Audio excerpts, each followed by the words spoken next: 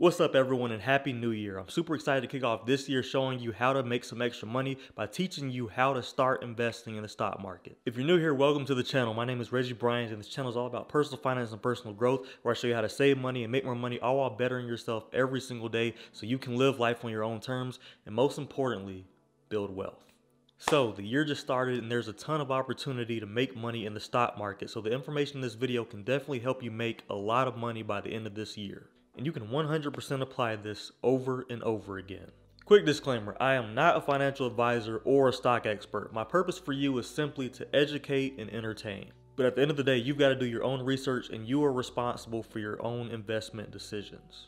Now, this is how you get started investing in stocks. First, you've got to pick your brokerage. That'll be the platform that your investments live on. These may differ depending on where you're located in the world, but these are just a few that I've used myself that I find valuable. These are in no particular order, by the way. We've got Robinhood, which is probably the most user-friendly. Webull, which is what I use right now. You got Vanguard, M1 Finance. I'm currently using both of those. Fidelity, and last but not least, TD Ameritrade. Now there's several more out there, but those are just at the top of my list. If you're interested in investing with Webull or M1 Finance, I definitely have links in the description for you, and you also get free stocks with Webull, and you get a bonus with M1 Finance in form of cash. So if you like free money, go ahead and click the links in the description. There you go, that's easy access to easy money. If you want to learn more about which brokers to use, just head over to Google and type in top brokers to use to trade stocks in your area. From there, you'll have plenty to go off of. Once you've made your choice of which broker to use, now it's time for the fun part. Maybe it's because I'm a nerd, but I actually did have fun doing this part. Think of any company you like, any company at all, and just search for it on your brokerage account and then add it to your watch list if it's available. It really doesn't matter what the company is or why you like them. The purpose of doing this is to, one, see how much it costs to buy a share of the company, and two, you can get an idea of how the company performed over the last few years, which we'll get to that in a second. But let's say you like Apple because you really like their AirPods and their iPhones. Like, you might not be a fan of their computers, but you like everything else they do. Cool, go ahead and add them to your watch list. Now let's say for Microsoft, you really like their programs and their computers because you use them every single day. Awesome, you're in there, go ahead and add them to your watch list. You might like Facebook because that's how you met your girlfriend. Go ahead and add that to your watch list. It's super easy to do this, and if you ever run into a blank and you really can't think of any companies, just think of places that you've been to that you really like. And think about the products within those places. It could be something like Walmart, Target, Ulta. Think of the finance industry and banks. Like, you should have seen my face when I first started investing. Oh, Visa got a stock? Oh, I'm getting that. I swipe my Visa all the time. It's literally that simple. The only caveat is I'm going to make sure I strongly advise you to do the opposite of what I did. Because I basically took companies that I was interested in and I went ahead and bought shares of them before first adding them to my watch list. I'll get into why that's a mistake in a second. So once you've added these to your watch list, go ahead and check out the prices and then click on them individually. And just look at the charts. And what I like to do is look at three things. So let's say I'm interested in Adobe because I use Adobe all the time. I love Adobe. That's how I edit my YouTube videos. That's how I edit my thumbnails for YouTube. Adobe makes me money, so I want to learn more about Adobe. So I went ahead and added them to my watch list. And once I click on the company, I want to first look at how they've been performing for the last 5 years. And it's super simple to read, as you can probably see on the screen. It clearly shows you if the stock price is going up or down, and the easy way to look at that is just by looking at the percentage at the top. And if it's positive, it's going up. If it's negative, it's going down.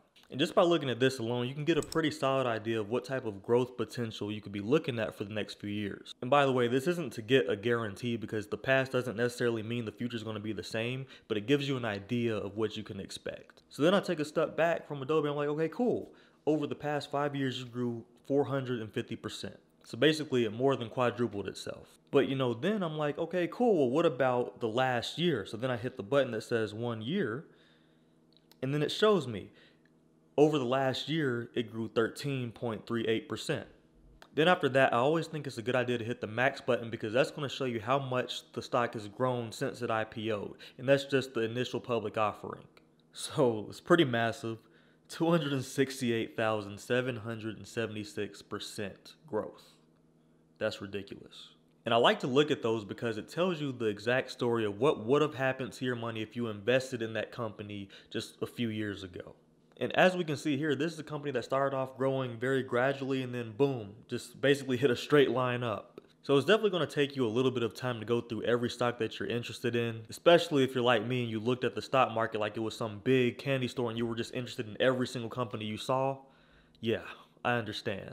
But this is no rush, no pressure. This is completely on your time, but that is the first step, because you want to have an idea of what type of growth you could possibly get from investing in whichever stock that you're interested in. Now, that's not the only way to research stocks. I just want to give you that little bit because that's a very simple way of getting started to understand what you're getting yourself into. I want you to understand the history of the growth of the companies that you're wanting to get into. It's not the end all be all though. You definitely want to research the company itself, understand the company. They always say don't invest in stuff that you don't understand. So you definitely want to understand the company, what they're doing right now, and you'd be surprised. Even the companies that you're into, that you're super interested in right now, they're working on projects currently that you might not know about.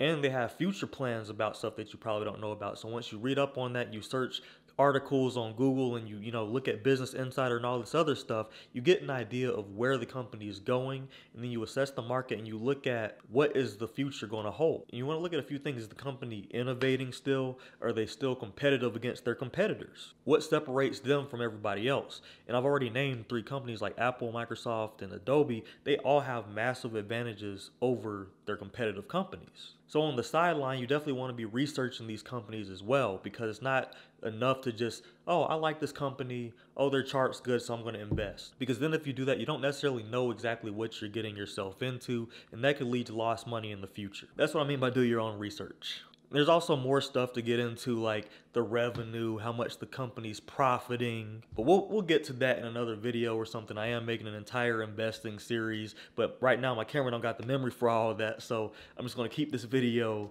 at about 20 minutes. So now you've checked out the prices, you know what I'm saying, you've done a little research, and now you have a much better idea of what you're getting yourself into. You might find that, a few of the companies that you liked a lot and you added to your watch list, you might love them to death. But even though you love that company, the price might make your stomach turn a little bit. Like your boy Amazon. You might be like, you know what? I like Amazon. I like Amazon Prime. I like to order from Amazon, but I can't pay that. You know what I'm saying? You might be like, you know what? I like Netflix. I like to Netflix and chill, but not for no $600.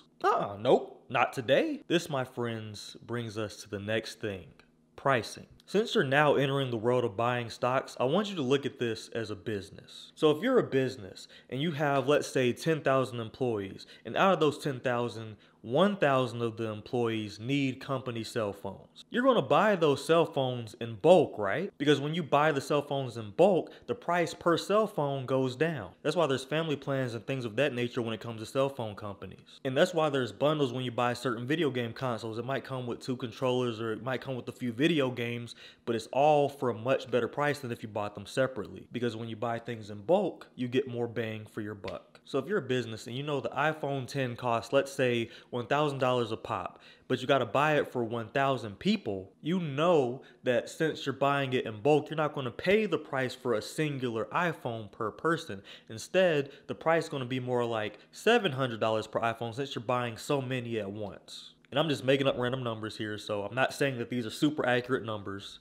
But the idea is, sure, you can afford to get 1,000 employees a $1,000 phone each, but you don't have to, because when you buy it in bulk, it's way cheaper. So take that analogy in with what I'm about to say. So I know you pulled up, a few things that were out of your price range. You probably pulled up Netflix and Amazon. You're like, it's a little bit out of my range right now.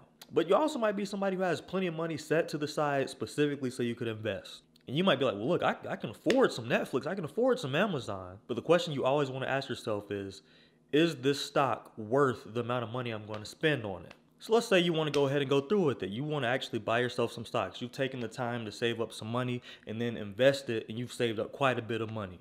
And you're like, you know what? I want to see what Netflix is about. So you start looking at Netflix. So you pull up Netflix on your watch list and you see that it's $602 at the time of this recording.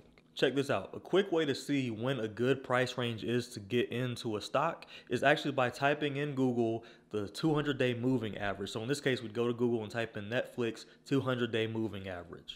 And just as you would probably think, this is going to tell you the average price of Netflix over the past 200 days. That is a solid baseline to go off of if you want to know what price you should get into a stock at. So if we compare the 200-day moving average with the current price, it's about a $36 difference. Then if you look at Netflix's all-time high compared to the 200-day moving average, and by the way, the all-time high is $690 for Netflix, you're looking at a $126 difference between the all-time high and the 200-day moving average. The reason why this is so important is because this is how you can pick your price. Because I'm telling you right now, if you decide to buy a stock at its all-time high, you're going to be looking sick once the price subsequently drops, and it can be a very, very deep drop. It can be a heavy drop, you know what I'm talking about? And most people can't handle that type of volatility within a stock. And when that happens more times than not, people panic sell, which is a fancy way of saying they just lost their money. I don't want that to be you. So my rule of thumb is anything at the 200-day moving average or below is a good buying point.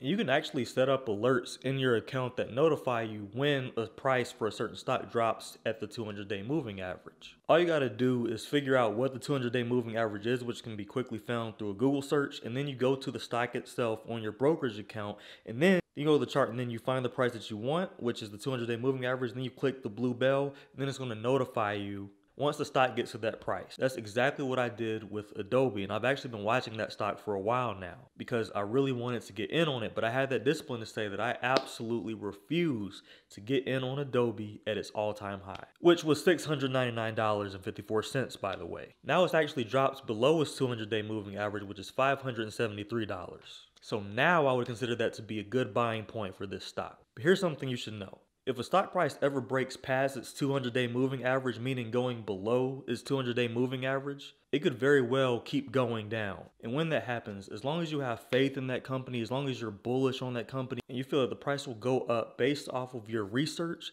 then it's a really good idea to get in at that price. Because sometimes stocks are going to drop way below their 200-day moving average. And I'll give you an example. When Microsoft hit this dip that you see on this screen right now, that's when a lot of people got fearful. This was the point of impact where the virus really hit the entire stock market at once, pretty much. Most people freaked out and panic sold a ton of their stocks. But those who had faith in Microsoft, like myself, saw this as a very good buying opportunity because I was like, I'm getting one of the best companies in the world at a really good discount. And all I can say is, look at Microsoft now. Now that dip didn't really last a super long time, so I definitely didn't get to take full advantage of it, but I got into Microsoft at about 220 and it's now at 336. That's my point. Like, just because a stock dips does not mean it's not going to grow and skyrocket in the future, because Microsoft is going absolutely crazy. But that just comes from researching the companies and knowing what you're getting yourself into. Like, Microsoft is a monster company and that company just keeps going up. It's crazy. The reason I'm telling you this is because you probably heard the old saying of buy low, sell high. But here's the thing, it's not about selling in the short term. You'll definitely want to have an investing strategy, but I'll tell you this, buying and holding stocks for a long period of time, I'm talking 10, 20, 30 years, is the strategy that'll get you the most in terms of profit. It's all about the long game. And some of us probably just want to buy a stock at a low price and then sell it at a high price real quick and make a quick buck. And that's cool. I'm not mad at anybody who does that. But if you want to make passive income from your investments, if you really want to see your money grow into millions over time, buying and holding on to the absolute best businesses over the course of years is how you do it. And the key here is getting them at a good price. That way it brings your cost basis down and it lowers your risk of losing money. Let me tell you a little story. My friend at work invested into one of these companies, you know what I'm saying? And the company's name is Lucid Motors. He was telling me, man, I think Lucid's going to the moon, man. So, I went ahead and invested at an all-time high because I thought it was going to keep going, you know what I mean? But then, sure enough, man, it started to go down. So I got frustrated and I went ahead and sold it. Then you know what happened? It went back up again. So you know what I'm saying? I had to go ahead and buy some more. Then it started to, go down again. So I went ahead and sold it. Bro, don't do that. That is not an investing strategy unless your strategy is to lose money. Most people wouldn't have had the heart to tell him, but I told him, hey, bro, that ain't the way to do it. I had to tell him about himself, So check this out. I'm sure you have some questions and I'm sure you've heard the advice saying not to time the market. But I'm here to tell you this. I'm not saying to time the market. This is simply coming up with the strategy, coming up with a plan on what price you would like to get in on a certain stock. And there's going to come a time where stock does so well over time that you don't know if it's ever going to go back down to its 200-day moving average. And to that I say this. If you ever do feel like a stock will never go back down to its 200-day moving average or below, and if you feel comfortable getting in at a price that's in between its all-time high and its 200-day moving average, then you can absolutely do that. But I will say this, if a stock is at an all-time high, I ain't buying. Just putting that out there. But the advice I'm about to give you is extremely valuable because it actually gives you a way around this. Because the real strategy is right here. And this is exactly what I'd be doing right now if I was just getting started investing in stocks. So I'm going to give you this free information on how to get started real quick. Then I'll close out the video by sharing a few stocks with you that I think would be good investments so you don't leave this video still not knowing what to invest in. Cool? Cool. So I would start immediately with ETFs. And if you're not familiar with ETFs, they're exchange traded funds. So instead of buying stocks individually, instead of saying, you know what, I really want to buy a Facebook stock, but I also want to get a Microsoft stock, but I can't afford to get both of them. But I love them both so much, I don't know which one to get. Instead of debating, you can actually get an ETF that has both of those stocks in it. Think of an ETF as a variety pack of a bunch of stocks in one share. So I'm going to give you two examples of my favorite ETFs. That's VOO, also known as VOO, and there's VTI. I've been investing in both of these for some years now, and they are both awesome. So I'm going to take you over here and show you which stocks are inside of VOO. And by the way, VOO is Vanguard's S&P 500 fund, which tracks the S&P 500. And if you don't know what that is, that's the top 500 large cap companies in the US. So as you can see, we got Apple, Microsoft, Google, Facebook, Nvidia, Adobe. It has different percentages of each of them. And VOO right now costs $436. So for that price, you get a nice mix of the biggest companies in the US, most of which are probably some of your favorite companies. Then we have VTI. And that's Vanguard's total stock market index, and this includes small, mid, and large cap businesses. So instead of having just 500 companies inside of it like VOO, VTI actually has about 3,500 companies inside of it. And that makes VTI more diversified than VOO is, and it's actually cheaper too. It's actually $244 per share at the time of this recording. So as you can see, the price of both of these has nothing to do with what businesses are inside of them. And the cool thing is both of these ETFs are going to grow at the rate that the companies inside of them grow. And because there's a mix of companies in both of them, it's a much safer investment than individual stocks. Because even if some of the companies inside of it start to go down in price, there's still hundreds of other companies that could be doing well. And that's why I think ETFs are an essential part to anyone's portfolio, because it provides the one thing everybody needs in their portfolio: balance. One more thing, I know I'm talking your ear off, but this is super important. The cool thing about ETFs is this. Let me show you this real quick. You see how the companies have different percentages beside them and they're in a very specific order according to those percentages? Like you see how Apple and Microsoft are at the top of this ETF? That should tell you something for one, but also whenever companies aren't performing or they're starting to really drop in price, what ETFs do is they reallocate those companies to either a different percentage or they'll completely just take them out and then replace them with other ones, better performing companies. Or they might lower that percentage of that company within that ETF. So let's say Amazon starts acting up a little bit, meaning it starts really dropping in value and it's doing it over a consistent basis. You see how Google is slightly below Amazon? They might rotate it to where Google's in front of Amazon and then Amazon's a little lower, has a slightly lower percentage now. And that's the really cool thing about ETFs, because they want you to be in a position to win because they want to win. You know what I'm saying? So the companies inside them, they expect them to be winners.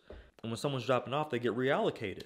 And another really cool thing about ETFs is they're great for dollar cost averaging. And if you're not sure what that means, it's basically when you buy things over a regular basis. So it could be once a week, once a month, once every other month, but it's on a regular cadence that you're buying these stocks. It's more practical to do that with ETFs because they're a lot more steady than stocks are. So let's say you wanted to buy 2 shares of VOO every month. You can do that and still see a very solid, steady increase. So if I was just getting started, I would definitely do my research on ETFs and look at which ones I like the most, because those are definitely not the only 2 that exist, but those are just 2 of my favorite ones.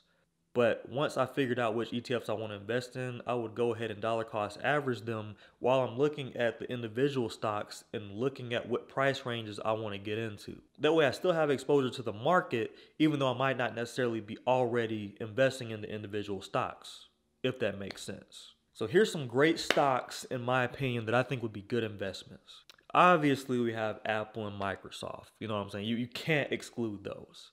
Nvidia, oh man, Nvidia is an absolute monster. I feel like I got into Nvidia at a really good price. That thing is skyrocketed. That it's right now it's at like 33%, but like a few weeks ago it was like at 50 something percent. It was ridiculous how much I gained on that. I like Visa a lot. I like Square a lot. PayPal, I absolutely love PayPal. It's actually one of my biggest holdings in my portfolio. Nike, Costco, absolutely nasty stock. That thing is just, whew. You really can't go wrong with those. Target, Waste Management, Lowe's, and last but not least, Adobe. I think those stocks still have great growth potential, and a lot of those pay dividends, which is when a company literally pays you just for owning a share in their company. And just keep in mind, these are my opinions based off of my research and what I know about the company based off of my analysis. So those are the stocks that I think highly of. So I'm definitely not saying to go out and buy all of these immediately, but I am saying you should put them on your watch list and just check them out and look at how they're performing and see if it's something you want to get into or not. Just remember, the stock market is always going to go up and down, just like human emotions, just like anything else in life. So just make sure that you keep your emotions in check. Make sure you do your due diligence, and for the love of God, be patient, because this game is all about patience. The whole point of being a beginner at investing is understanding the importance of holding stocks for a long period of time. And through that, you're going to have to withstand some volatility, because even if you follow the 200-day moving average rule and all that stuff, stocks can drop drastically below their 200 moving day average, and it can be a lot of mental stress if you're watching every little thing that happens every day in the stock market. You're like, oh my gosh, I'm going to lose all my money. Just let it ride. Make the right choices. You know what I'm saying? Do your research, and you'll be good. Invest in the top dogs. That's the smartest investment strategy. I mean, companies you like, they're great, but are they the top dogs? That's what you want to ask yourself. And you also want to make sure you get in at the right prices and know when to dollar cost average, which I'm going to make a ton more videos about this, including my mistakes in investing and all this other stuff. So this isn't going to be the only video, but for now, I just want you to take this all in. And from here, I just want you to do your own research. And you might have to watch this video a few times to really wrap your head around it, but that's just how it works. Like, it's a learning curve to everything. I hope you found this video helpful, and I want you to comment down below what is going to be your first investment of this year. Or if you already did start making investments, what was your first investment for this year? And remember, following the methods in this video can actually help you make some really good money. So I hope you make a lot of money this year. Anyways, that's the video for today. Thank you so much for watching. My name is Reggie Bryant, and this channel is all about personal finance and personal growth, so you can control your finances, and control your life. Thank you so much for watching. I'll see you in the next video. Stay cold.